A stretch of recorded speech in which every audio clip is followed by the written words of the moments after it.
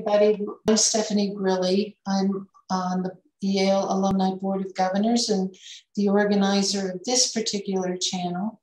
It's a delight to bring Yaleys together in this virtual forum. It's wonderful to see such a variety of faces, and in fact we encourage you, given the informal nature of these conversations, we encourage you to show your video, even though we are well aware that at this hour maybe some of you are sort of multitasking. And we also ask, because as I said, this is conversation, we ask if you have questions or comments that you put them in the chat. And that way we can have the order, and also our guests, Brian and Bianca, can be reviewing the questions as they are talking to each other. And then you will be asked to actually ask your question. So certainly, put your question, as it comes to you, because the first part of our show tonight, Brian and Bianca will, as I say, they're friends, they know each other, and they can interview each other better than any of us on the actual alumni to alumni committee. But they can be looking at your questions and addressing your questions as we are moving along. And I am just going to do a very brief introduction of our guests, because you've come here because you've already seen their bio. But these are both very well respected members of the, we don't want to call it the entertainment business community, but let's just say Brian Weinstein being the CEO of a little sort of multimedia company called Bad Robot. They've done a few movies that maybe you know of, Star Wars, Mission Impossible, and Bianca Levin, Yale College graduate, as well as the law school, representing a number of high-profile clients that maybe you've heard of, including Dwayne "The Rock" Johnson. So I think we have two people here who are very well placed to address the topic at hand tonight, being the business behind show business. And without any more ado, I want to hand it over to Brian and Bianca, and they can run with it as they will, but I would suggest maybe you share with us, how you got to where you are from your path from Yale. Brian and Bianca. Stephanie, thank you so much. And everyone, thanks so much for joining. It's such a treat, and it's important, and it feels really unique to be able to sit in front of this world and this community and share the things we've been doing from over on the other side of the country, though we're across the computer screen. We're really grateful that you showed up tonight. Now, I have the benefit of having recruited Bianca to join me tonight, which means I get to ask her the tough questions first, see how she answers and pivot off. So though we're both in the hot seat and fire away with any questions, I'm going to take advantage of the fact that that I asked her. So I'm going to kick off the questions with her first. What I will tell you very briefly, and I'm sure she'll do the same, is that I've lived in Los Angeles for 20 years. I'll tell my story in a second, and have sort of one thing to say to start, which is that this notion of like Hollywood, or this notion of entertainment or film, is in many ways anachronistic, I think, to why Bianca and I wanted to talk today, which is the business we're in is culture, it's sports, it's media, it's entertainment. It's far bigger than the traditional notion of Hollywood or something like that. I've never really used that term in quite some time. And so what we hope today is to talk about kind of how we got here, and what we know about the industry, and really how Yale has connected us in some ways and did not prepare us in others, but to have a frank conversation. We care about the school, but that doesn't mean that it's all rainbows and sunshine when you talk about places in which we didn't benefit, or that, you know, Yale didn't prepare us for certain things. So with that intro, I'll start, Bianca, which is just give us, you know, to steal Stephanie's question a little bit, tell us where you are and what you do. And then if you don't mind starting, I guess, with Yale, or maybe a little bit before, how you got there. And then I'll if you ask me, I'll do the same. If not, I'll keep asking questions. Okay. Hi, everyone. So I'm currently a partner at a law firm in LA called Gang Tire, Raymer, Brown and Passman, and I'm an entertainment lawyer. So I represent, entertainment media broader, but I represent primarily talent in the film and television industry and in their pursuits that have, you know, extended past those that industry in which they generally have started. So I negotiate deals on a daily basis for talent, and whether they're doing a film or a TV series or an endorsement deal or deciding to then write a book or a brand partnership, the building out. You know, we talked about, Stephanie mentioned my client, The Rock, who, you know, has expanded his business to include things like a tequila brand and an energy drink and all sorts of other things. So when you're representing talent at the top levels, like I've been fortunate enough to do, you know, you really get to go into a lot of sort of other parts of the industry as well. So that's what I do, and my path to getting here. You know, I started at Yale, went to Yale for college and law school, but I am a weirdo and decided I wanted to be an entertainment lawyer when I was 14 years old. Like, didn't really know what it was, but had a friend that mentioned that they had an uncle that was an entertainment lawyer. And that just stuck in my head because as a child, like, I loved watching TV and film. I would stay up all night and just was a massive fan. And I tried my hand at acting when I was a child, but it really wasn't my thing. I was like a nerd. I liked the analytical side of things. And so when I heard there was something called an entertainment lawyer, where I thought, oh, wow, I could kind of combine my love of entertainment with something a little more nerdy, like being a lawyer, that like spoke to me. So it stuck in my head. Didn't really know what that meant, but it's kind of, you know, what I focused on. And Yale always intrigued me, mostly because I knew as a child about the amazing actors that had come out of the school. And so, you know, went through my time Yale undergrad, loved it. It's the only school I ever wanted to go to. I applied early, I got in, and it was my dream. And it was an amazing experience for me. Like I said, I kind of already knew what I wanted to do, but being at Yale, it didn't, I can't say it helped me kind of figure out what an entertainment lawyer was any better than I'd known going in. Because I think at Yale, there were sort of two different groups. There was like the theater world, and that was heavy, but I didn't really fit into that world. And then there was the kind of film department, which, you know, was more filmmaker focused. So I didn't necessarily fit in there, but I knew that I had this strong interest in somehow figuring out how the business side worked. And so I did that through internships in the summer. I interned at Sony Music in New York every summer. And that's where I kind of got a taste of you know, working in the business.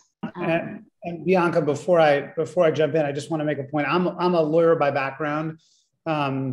Though I haven't practiced in a very, very long time. But I don't think I understood, and I'm sure there are people on this Zoom, I know there are, who come from the sports media and entertainment business, and there are others who don't. What is very atypical of an entertainment lawyer, and I say this as someone who worked at the largest, you know, tied for the most prominent talent agency for 12 years, the lawyers really control it, right? So, you know, when I was a corporate attorney, I was working with a sea of clients, and often internal counsel. But in your business, Bianca, and I'd love you to just explain it as the beginning, is like, there is no layer between you and Dwayne. There is no layer between you or your other clients. Like, you are the partner, and there is no investment banker, there is no accountant. You're the business person. And, you know, the scary thing about that is, and I'm sure there's stories you can tell, is they just assume you know what you're talking about. And the truth is often we don't. And so I want to make the distinction, because to me, being an entertainment lawyer is in many ways being a partner and an entrepreneur. So I know you're going to throw it back at me because I could keep throwing it at you, but maybe you can comment on that. No, it's so, I think that's a great point. I mean, it's a team sport, I would say, and like representing talent as an entertainment lawyer, I work alongside. They have, you know, an accountant, an agent, like we all have our different roles, but the lawyer tends to be, I mean, we're usually the only lawyer in talent life. And so it comes with a great responsibility. And I don't, you know, I am not an expert in any and everything, but we, you know, the way I work, I still tend to be, I'm the client's touch point for all things business related. And I'm generally like quarterbacking, bringing in corporate counsel when necessary for this kind of deal. And, you know, tax advice over here, like, because I'm not a tax lawyer. So I kind of quarterback everything for my clients' lives in terms of how their businesses are handled. And you're right, like the reason I wanted to be a talent lawyer specifically, as opposed to working on the corporate side, like working at a studio, was that I really love the personal interaction with my clients and with talent that I respect and admire. And so it's a very personal relationship with talent, and very close relationship. And so that's what makes it really fun and exciting. And the access and influence is, you know, can be great. But I want to hear about you, Brian, and how you transitioned, because your path was a little different than mine, and that you started as a lawyer and segued out of it. So would love to hear more about that. I couldn't get a job as an entertainment lawyer, so I was stuck doing that. Well, first of all, I want to thank Stephanie for giving me a promotion, because she called me the CEO of Bad Robot. JJ Abrams and his wife, Katie, are the co-CEOs. I look forward to getting that promotion. Stephanie, I could use your help. But right now I'm stuck with president and COO of the company, working for two great, you know, founding partners who happen to be an extraordinary married couple.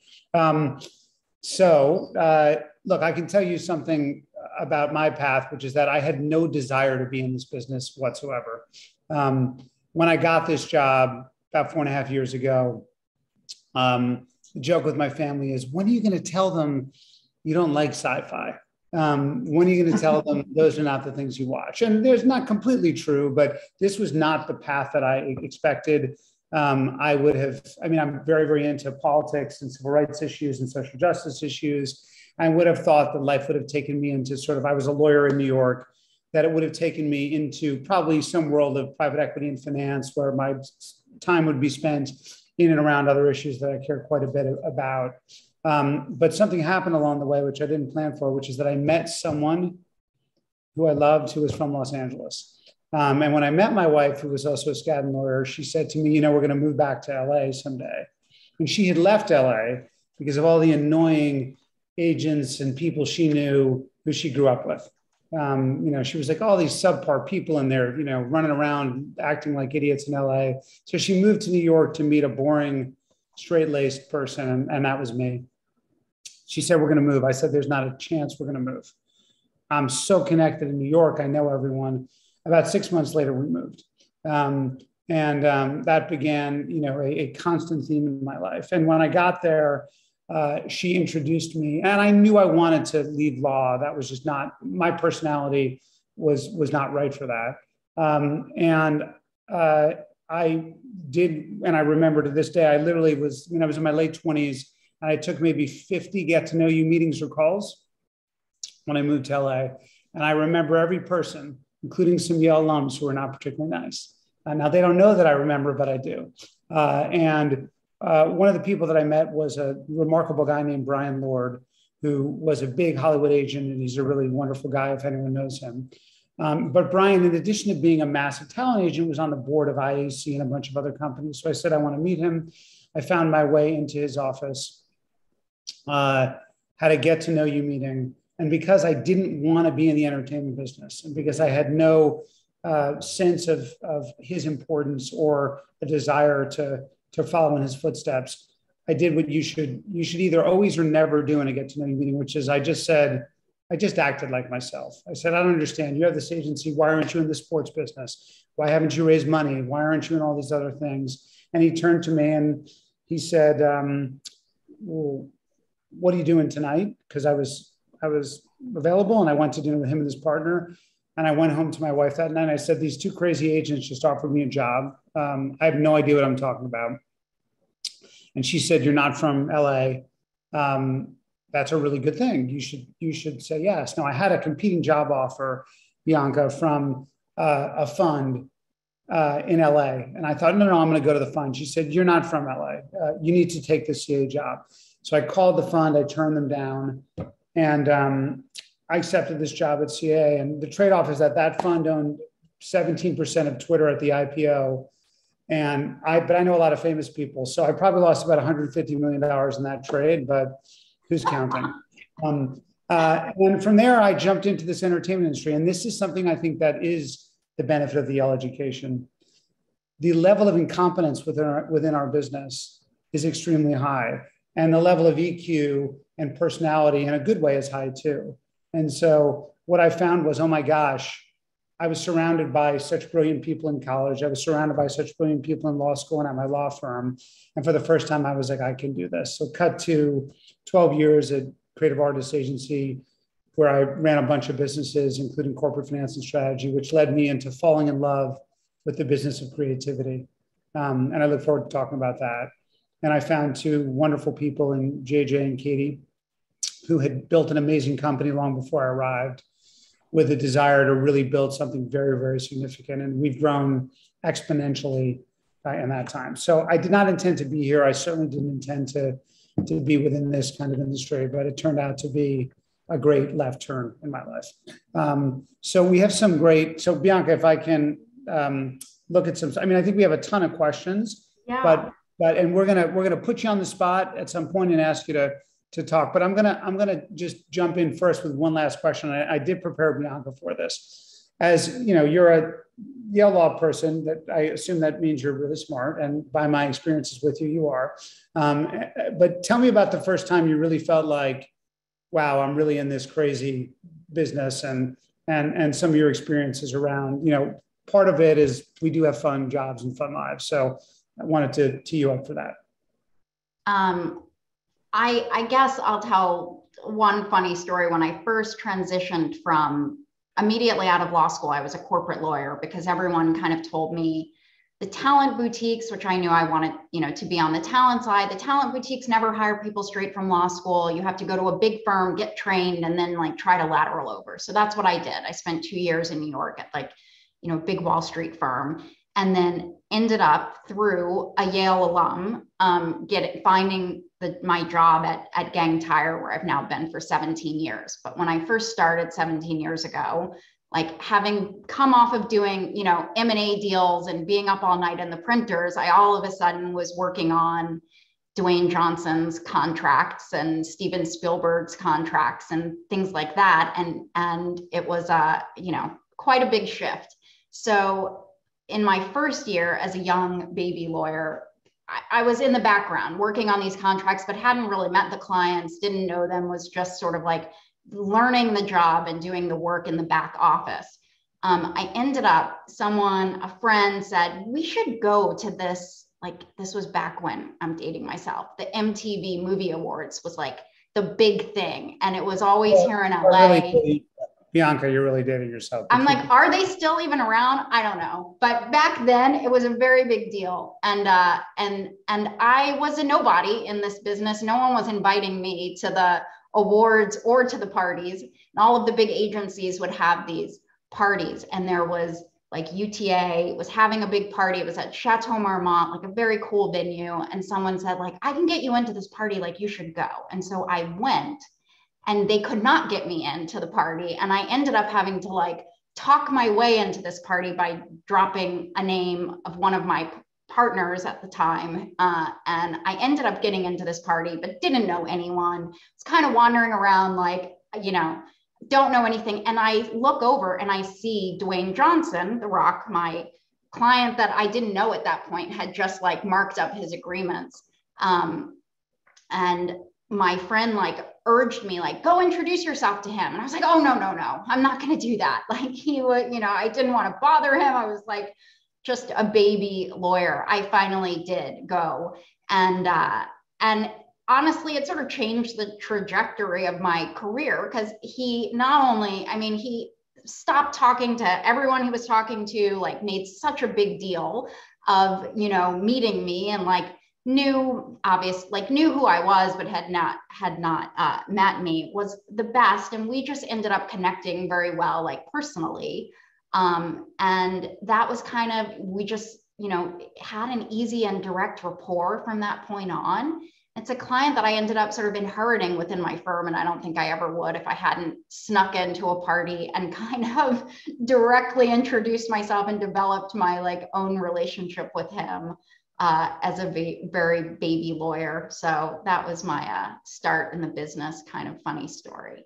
What about you, Brian? You must have a million. I'm going to give two. One is sports and one is kind of traditional film and entertainment. So my very first day at CAA, I had come like you from a corporate lawyer, and they really didn't know at that time, the difference between a JD or an MBA. Literally, it was a firm that's grown quite a bit. And so when they hired me, they just sort of threw me into the middle of the run business development. And literally my first meeting was like a Monday at 10 a.m. And a guy named Richard Lovett, who's the president of CAA, and they've grown this into this very big business, just said, hey, we have this meeting. So I said, where are we going? And I like literally had never done any of this. I had no idea what I was doing. And he said, we're going to go see Tom Hanks. And this was kind of at the moment, it's a while ago. So it was like Saving Private Ryan, like really like Tom Hanks epic time. And we go to his office and we sit down and they go around the room, and I'm, 33 and I've never like met a famous person this way. And Richard says, okay, everybody introduce themselves. And they get to me and Richard says, it's actually Brian's first day on the job. And so Tom looked over and he said, okay. And I said, well, I was this and that. And he goes, and he kind of starts to get bothered by the fact that I'm talking and I'm introducing myself. And he said, wait a second, is this your first day on the job and you're meeting with me? And I said, well, yeah. And he said, is this your first meeting? I said, this is my first meeting in the entertainment business. And he got kind of angry. And then he turned and he goes, oh, really? He goes, go get me a ham sandwich right now. And sort of stunned silence. And, what you realize is the client is really always right in the entertainment industry. And nobody says anything. And all of a sudden, Tom Hanks throws his head back in laughter. And all the agents in the room, right on cue, 10 seconds later, start laughing too. And I'm just in stunned silence. And I was at that moment, I realized, gosh, I'm going to be behind the eight ball. So that was hour one of my entertainment career. And then I think the first moment where I sort of saw the magic of it all was, for those of you who are soccer or football fans, David Beckham came to LA a while ago. And this was my early days. And he was represented by a music agent at CAA. Who was friends with a guy named Simon Fuller, who's the creator of American Idol, who is David's UK-based agent. And so they were bringing over the most famous football player, maybe tied for first athlete in the world at the time. And there was a music manager and music agent at the center of it. And so I had just arrived and they called me and they're like, you got to get in the middle of this. Like, we don't know what we're doing. And I was like, I don't know what I'm doing. I know a lot about sports, but I have no idea. So I jump in the middle and like Bianca, I took good notes and, I believed in doing a good job. And, a couple of weeks pass and we get on the call and the CEO of the team was the LA Galaxy is on the phone and all the representatives are on and they send out the press release to the entire group. And it says, David Beckham signs $250 million deal to come to the LA Galaxy. And I look at the press release and go back to my notes, and it's not even close. I mean, it's not even close to $250 million. And I'm like, well, what do I do here, Bianca? Like, do I like raise my hand like the good, Yale student I am, or do I just let this go? Because you can't put out a press release that's not accurate. We don't do those things. So I said, excuse me, guys. I don't know. And they said, no. If you count this and you count that and you multiply, yeah, it's give or take. And I was like really stressed. I mean, nervous about it. I had no power to change it. They put out the press release, front page of the New York Times, every newspaper in the world, David Beckham signs $250 million deal. And I remember talking to Simon and Tim Lewicki, who was the CEO of AG at the time, and they're like, nobody checks. It's all about positioning. Welcome to show business. And it was a great moment. I'll always remember. And they were right and I was wrong. So those are my two moments that took me out of my normal, get a good grade in class life to here. So Bianca, thank you for asking me that question. I think Bianca and I will jump into the questions. And if you don't want to jump in, just let us know and we'll read it. But Julie, and I want to make sure I pronounce last names, Dillemuth, had a question here. Julie, do you want to pop on and ask if you don't mind? Sure. Yeah. Hi. Thanks. This is really great to hear from you. So my question is for Bianca, and how do you decide to take on a client? I know typically, like at your level, you would get referrals probably, but since it's sort of this like partnership kind of thing, there must do you have to make sure you kind of mesh well together, or you have the same, how do you decide how you're going to work with a client before you take them on? That's a good question. It's not, an exact science. It's sort of like a lot of it is chemistry. And my belief in their like proven talent, because they're already, I sometimes will sign talent that have already made it, let's say, in the business. And sometimes I sign people that are on their way up because I really believe in them, because I'm a fan, because I believe in the team that they have around them and where I think they can go, because I like them as a person and believe in what they stand for. I have a lot of sort of interesting activist clients that I really just believe in and may not, turn into the biggest money makers for me, but I love what they stand for and what they're doing. So it's kind of a variety of things that come together to have it make sense for me. I mean, there are but so many hours in the day and I work a lot, and I take every client that I take on, like I take it very seriously, whether it's Dwayne Johnson or a baby client that's just starting. So I do have to be very careful about not taking on too much. And so I have to be selective in that process.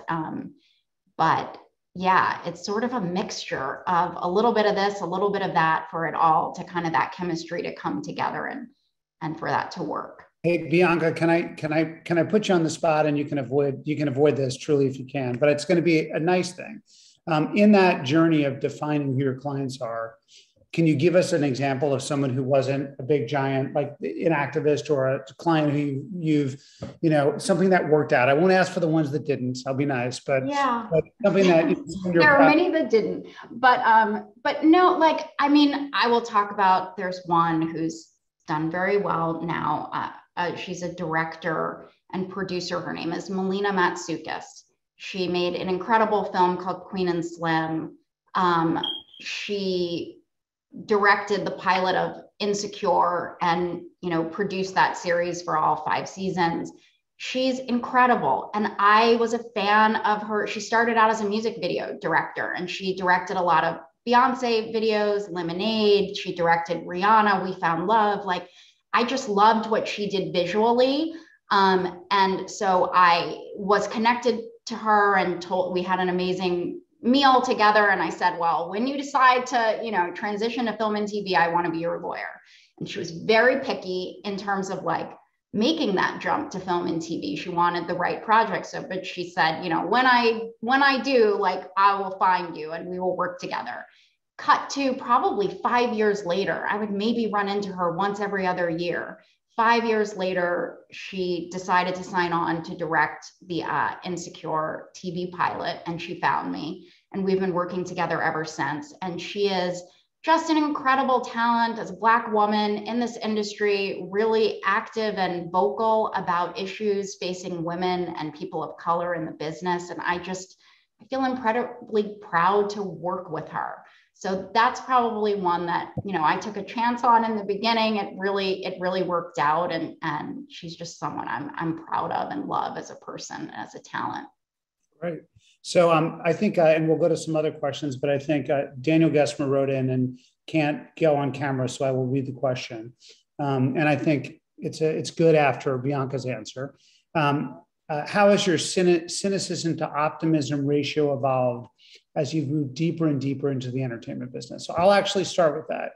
I am more optimistic about what we do for a living than I ever expected to be. It is so not about, we can make fun of kind of a notion of Hollywood or celebrity or something, but I actually am inspired by it all the time. I think whether it's actors who years ago would have waited for an agent to call with a job, starting new businesses, launching new ventures, doing the hard work that it takes, or people using their platform to tell stories.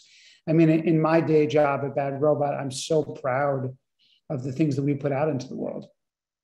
And whether it's, a female Jedi, which is intentional in its goal, but not preachy, or whether it's the show we had this past summer called Lovecraft Country on HBO, which was a limited series, which we love so much.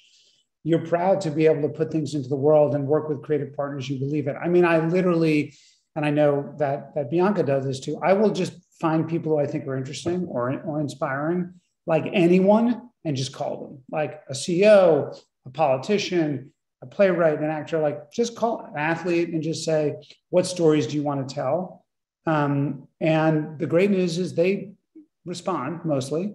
And you get to ask and have those conversations at those lunches. And so I actually think, and I don't feel good about, I think that in New Haven or on the East Coast, the Yale perspective might be that it's sort of silly or frivolous. It's not, it's just not, I feel better about it than I ever have. And I'll sort of say it this way. One of the most annoying people in the world is like a 28, 29-year-old in LA who just moved and is like starting to know famous people. Like they're super annoying. And like everything that you want them to not be, that's who they are. Like they have an expense account, they're running around, they're acting like knuckleheads. But then you settle into life and you have someone you love and you have relationships and you have children and you have responsibilities. And then you just go to work and it normalizes into everything else. And you go like, I could do other things in my life, but I get to choose to do things that I enjoy, that I would do in my spare time. And so for me, I'm surprised at the optimism I feel. I'm surprised of the respect I have, because when I was in New Haven, when I was at Yale, I would have looked at this industry in the opposite way. So Bianca, I don't know if you have anything to add to that, but that's my answer.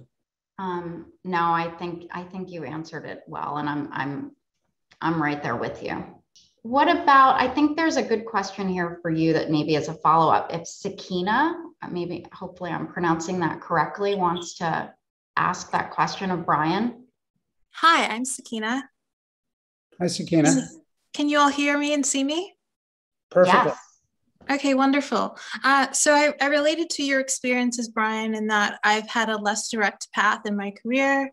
I had interest in social issues, and so I've become a Yale China Fellow. I've lived all over the world to try to tell stories about globalization from personal experience.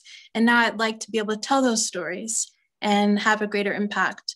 Do you think that it's best to try to network? Should I focus on creating the perfect story first? Do you have any insights about that?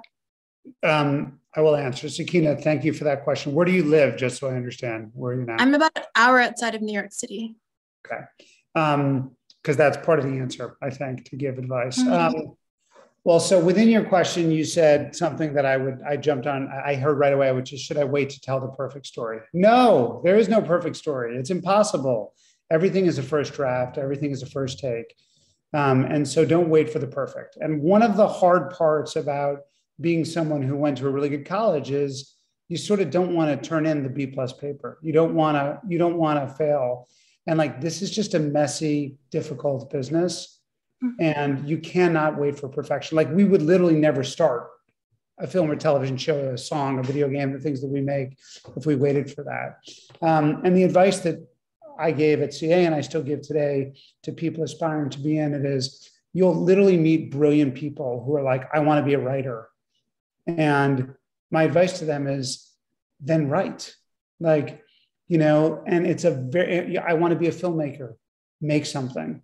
Let the act of making make you better. Because like, if, you know, across the hallway, I'm in the office right now, is JJ's office.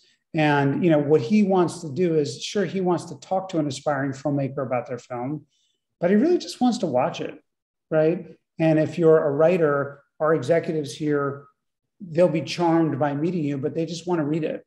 And so it's so hard to get into that mode.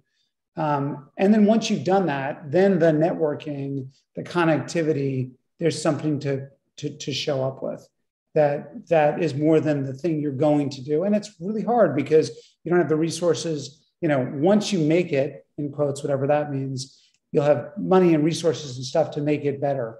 And now it's just, it's the sort of conviction of your own, in your own self to go out there. So I know, Bianca, you'll have something to add to that too, because I'm certain you get that from aspiring clients and others. Yeah, I mean, for sure, I agree. It's hard for me. I am like such a perfectionist. I think I try not to give too much advice to people on the creative side. It's just not my forte. But I definitely, I would say the opposite though, for people that, as Brian said, want to be on the business side of this business. Like, actually, I love how Brian, you said like the level of incompetence like shocked you. And I think that is true. There are so many people that like operate on the business side of things that don't really know what they're doing and are in it for the glitz and the glamour and like the access to celebrity, and don't learn how to do their jobs very well. And those people peter out, I think, pretty quickly. They definitely don't rise to the top. And so I would say on the business side, like the opposite of just, I mean, yes, get out there and just do it, but really learn your craft. Like, take it serious. I take my job very seriously. Like, you don't get to operate at this level and like just to go to the premieres and have that kind of fun part of the job. Like, this is a very serious and lucrative business in terms of like the industry and the brands that we're building with our clients. And like, you know, take it seriously, learn your craft, do your job. Okay, it sounds like I'm on the right track. Thank you guys so much.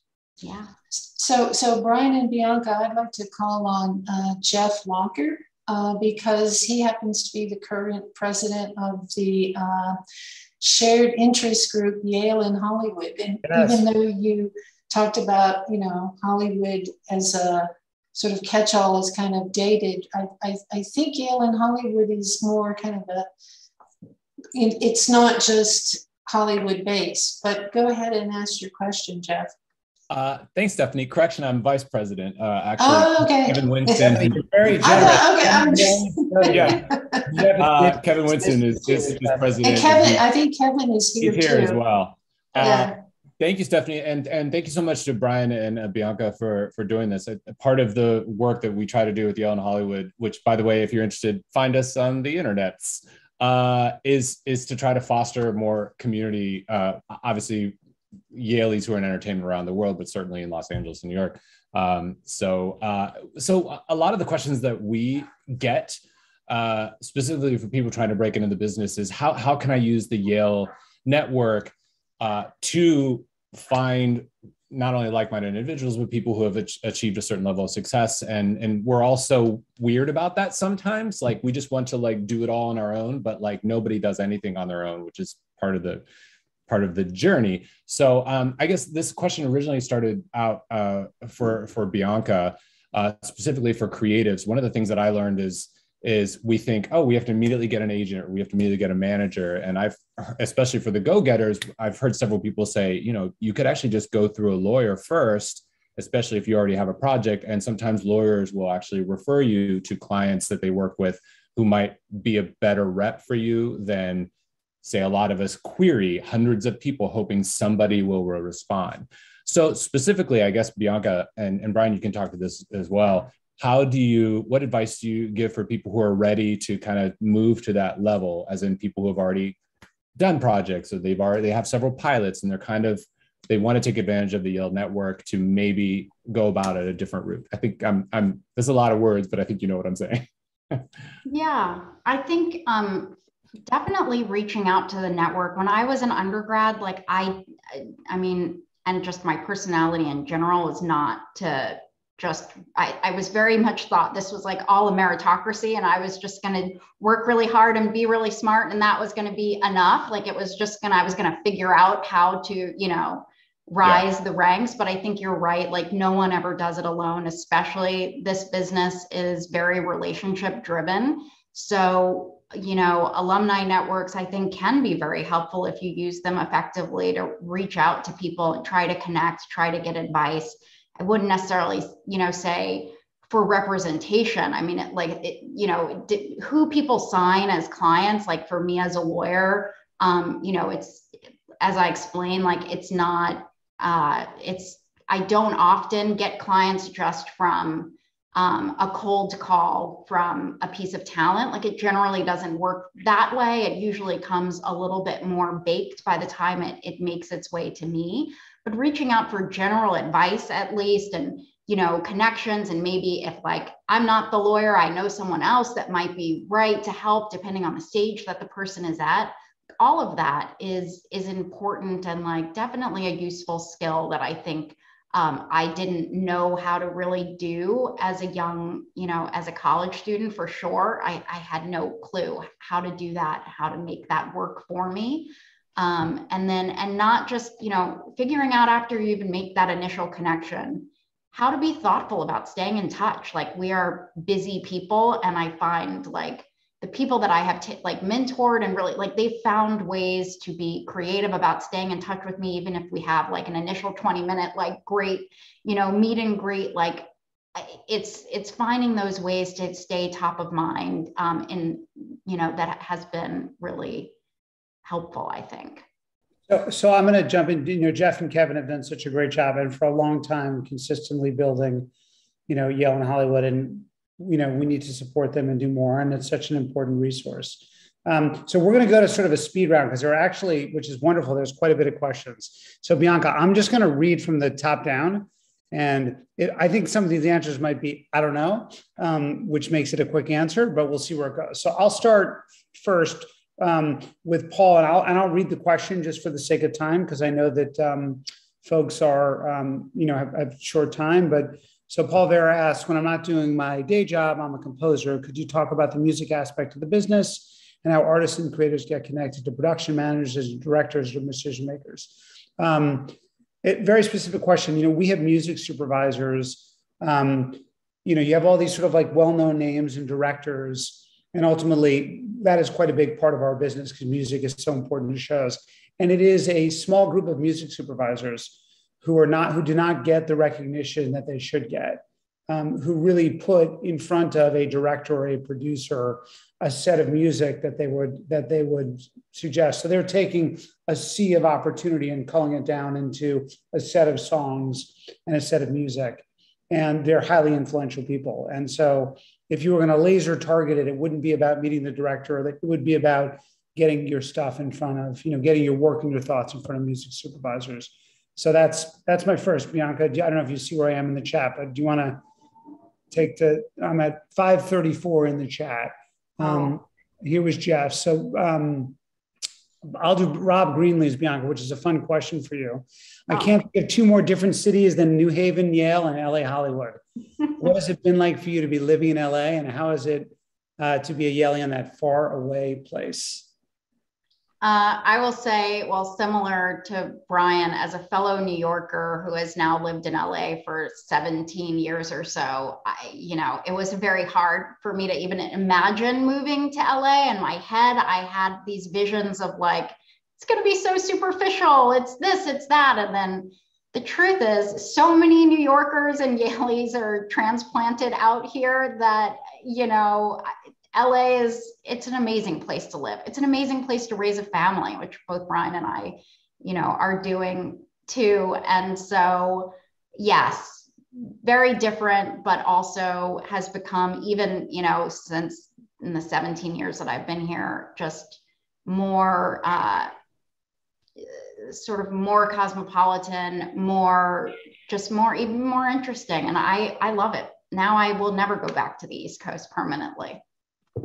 I second that feeling. I think that the diversity of the environment and the industry there's so much happening here. Plus the food's a whole lot better. And it is 85 and the Super Bowl's here this weekend.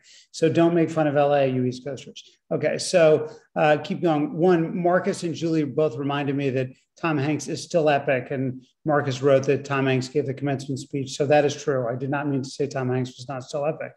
Marcus also asked, Bianca, you mentioned having personal interest in the arts and common interest with your clients, The Rock. How do you work into your job, which is based, let me say this right. How do you work into your job, which at its base is providing legal advice, but understandably can be a lot more? So I guess the question is, how do you work your interest in the arts and your common interest with your clients into your job? That's Marcus's question. Marcus, if I got that wrong, just jump in here, please.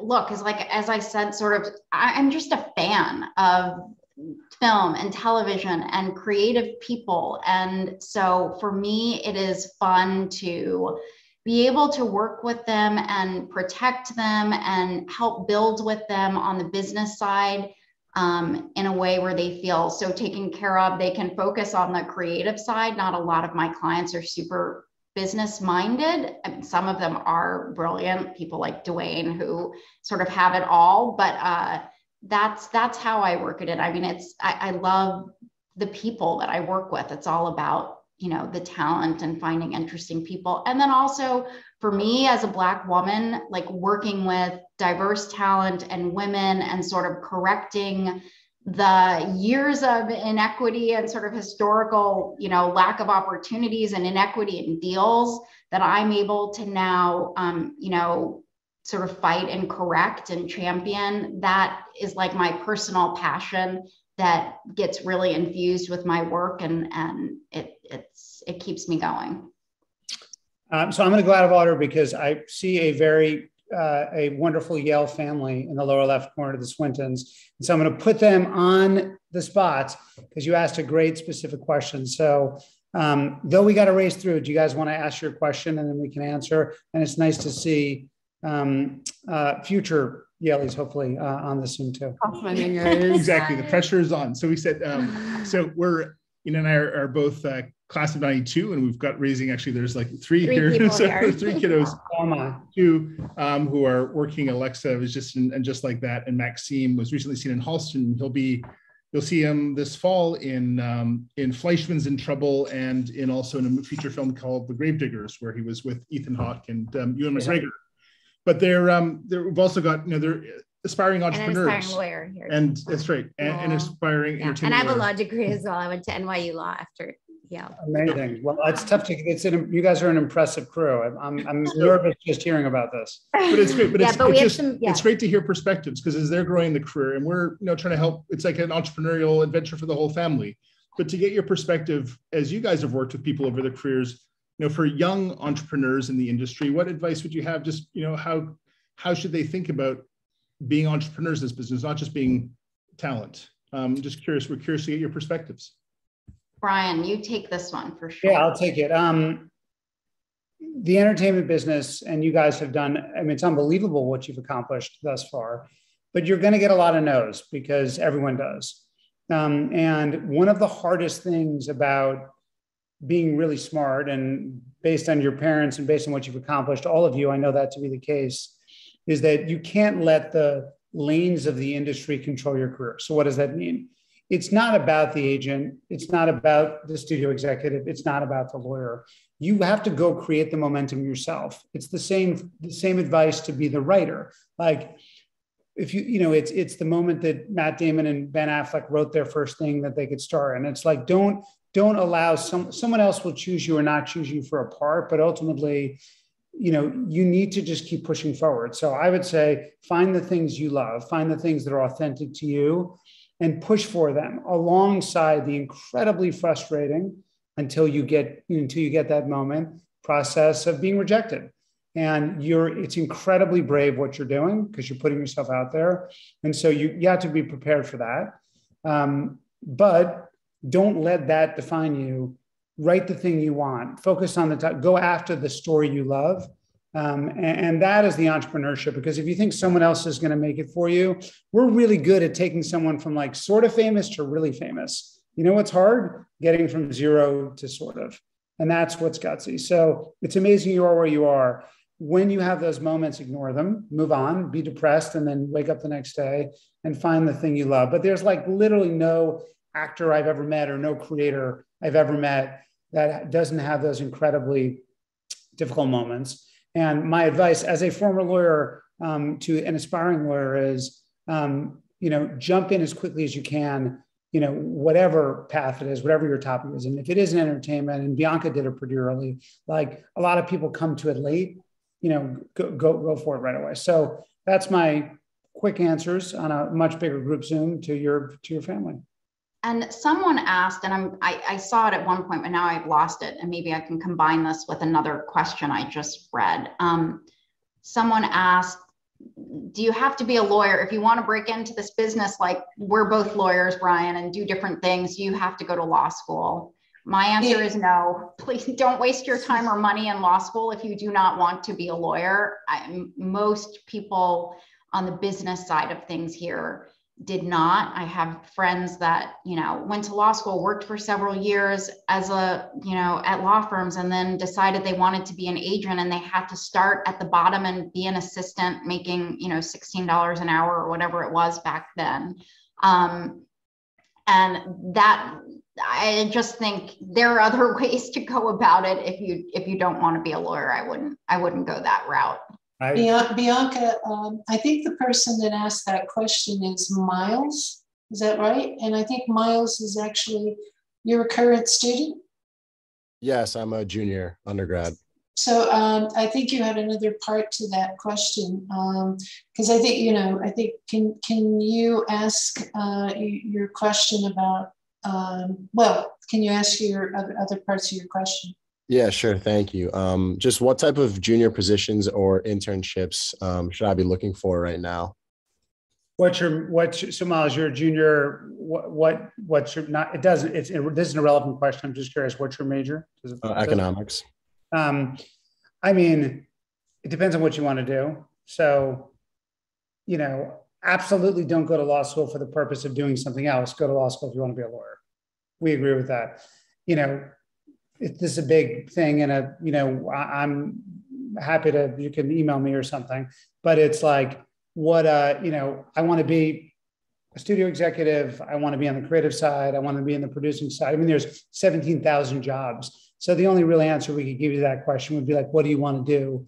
And if, you know, you tell us, we can give you some guidance and point you in a bunch of perspectives. And certainly, you know, Jeff and Kevin and the team there will have a lot to say, I'm sure, about that. But yeah, you know, internships. I mean, when I was an undergrad, I worked at Sony Music in New York. I literally looked and I bought like an internship Bible, like they probably still have them. It was like this big. And I narrowed it down to looking for entertainment internships in New York that paid, because I needed, you know, to be paid in the summer because I could not afford to just do a free internship. And the only one I found, there was one at Sony Music that was specifically targeted towards people of color. And I applied for that and ended up loving it. And even though now I don't specifically work in the music industry, it really gave me a sense of what the business of music was. I got to intern in like international marketing. And then I sort of, by my third summer there, I was even as an undergrad interning in the kind of legal department, which they didn't, you know, usually allow people to do, but it really gave me a sense of how a record label worked. And it was fun. And I got to see like all of these jobs that I never knew existed. So there are internships at studios, agencies, at all of these places. Good. If you don't know, by the way, like if you're not quite sure, any of the agencies, just give you a bird's eye view of what's possible. Yeah. Okay. We have a lot of messages. I know we're Bianca, I think we were going to maybe push an extra couple 5 to 10 minutes and people can jump off as they may, if that's okay. What about Fred Cantor? I'm just trying, there are so many, but I'm skipping around. I'll just see Fred Cantor asked a question about, do you still stay in touch with some of your former classmates, and do those friendships play any kind of role in your current or recent work? Because he mentioned they've played a big role in his life. Do you want to answer that, Brian? Yeah, I mean, we're all part of the same team here. Honestly, no, not to the level that I wanted to. Yale, I have extraordinary friends from Yale, but on the business side, it hasn't been. What's helpful is that when you say you went to Yale, it obviously creates a incredible level of, there's an assumption that you're a smart human being and that you work hard. And we have a bunch of Yale people who work at Bad Robot. But from a business perspective, it hasn't been the tool that I wished it had been. I actually think that needs to change. I'm committed to being a part of that change. On the other hand, one of my best friends is this extraordinary guy named Ezra Edelman, who won an Academy Award for the OJ doc. And he was my roommate at Yale. And I don't care about the Academy Awards, but when he won, I cried like a baby, as did the rest of my family. So, on the one hand, no. On the other hand, maybe my proudest moment in this industry was when my roommate won the Academy, that I was so proud that he did. So. Yeah, I would say same as Brian. I have a lot of amazing friends from Yale that I'm still friends with, but not necessarily in entertainment. They just had other interests, and I haven't found that network here. But as Brian said, I think too, it's a stamp of approval. It's a calling card. And, I personally, I have clients now that I sign that are Yale drama grads that I love. I love that pedigree, and we have that connection. I represent Stacey Abrams and her kind of entertainment work, a fellow Yale law grad. And we definitely, I met her when I was an undergrad and trying to decide what law school to go to. And she was she was in the law school at the time, and a really good friend of a friend of mine who was a Yale grad as well. And so that connection, I think it has definitely helped with clients and made that connection. So that's been nice. I also want to point, Kevin's posted some really helpful stuff about Yale and Hollywood to those who want to have that information at the bottom of the chat. So I think we're going to take maybe 8 more minutes, because I think we have a bunch more questions. Oh, that's interesting. Marcos Martinez asks, and this is probably for you, Bianca, have you either experienced yourselves or seen with others where the Yale and law degrees were intimidating to the hiring side? I will say that I've seen, I had one of my best friends from Yale Law School decided that she wanted to be a TV executive. And she was this was after having worked at a corporate law firm after Yale Law School, and then sort of transitioning into entertainment law, and then thinking that she could go from being an entertainment lawyer on the studio side, like a studio lawyer, to being a creative exec. And it was really hard for her. People did not want to hire, she would have had to start from the bottom as an assistant and work her way up. And people were sort of how am I going to ask a Yale law grad to answer my phones and schedule for me and things like that. So, that's kind of one example of it. But in general, I think it's still very respected and has been helpful more than hurtful. Right. There's a couple questions about sort of streaming and its impact on the business and our negotiations, which is a fun business question to ask. That's personal. I'll give my version. Bianca, jump in or however suits you. The impact of streaming has been twofold. One is there's a proliferation of the buying of content. And so that's good because there's just more. And, if you look at the numbers 5 years ago, you have tens of billions of dollars that did not exist that are now going into the content production landscape only. That's the good news. The bad news is that it used to be in this business that, you know, if you make something and it succeeds, it's like an asset. It's like a building. It compensates you over a very long period of time. And what the streamers figured out was, let's just pay you up front and then you never participate in the future. And mentally, that's a bummer. You put something out and you get paid once and then like you don't kind of care because you'll never get paid ever again other than creatively. And if you have something that's like truly special, sure, you know, it's so hard to make anything. It's like it's a miracle when a show comes together, like a miracle when these big shows. And so it is hard when it's a high class problem. It's not as economically rewarding, not even close, when you do something that succeeds and what you get to do is make another season for a little bit more. Now, the flip side of that, all that, and Bad Robot is a unique example, though Bianca works with other companies, is that those companies that can really make things at scale, we're one of them, you know, are able to benefit a little bit from that insatiable appetite. But it's a complicated time, and it's getting more complicated. And I think those people who are emerging, you know, it's hard because there's so much power in a small subset of entities that we all watch and subscribe to. So that's my kind of quick answer to that. You've been pumping out the good info pretty good here. In fact, I think it might be even appropriate at this point that we just wrap things up for this evening and maybe just ask you, you know, after going through all of those probing, interesting questions, if you have any final thoughts that you'd like to leave people with. Yeah, I can go first. I mean, there was a question in here about, because I worked at an agency for 12 years, about what agent do I relate to? And I think it's very important, particularly in front of people from Yale, that though I worked at an agency, the biggest insult you could give me would be to call me an agent. Bianca, is that a fair thing to say, that I don't want to be called an agent? I was a business person. I ran strategy. I ran finance.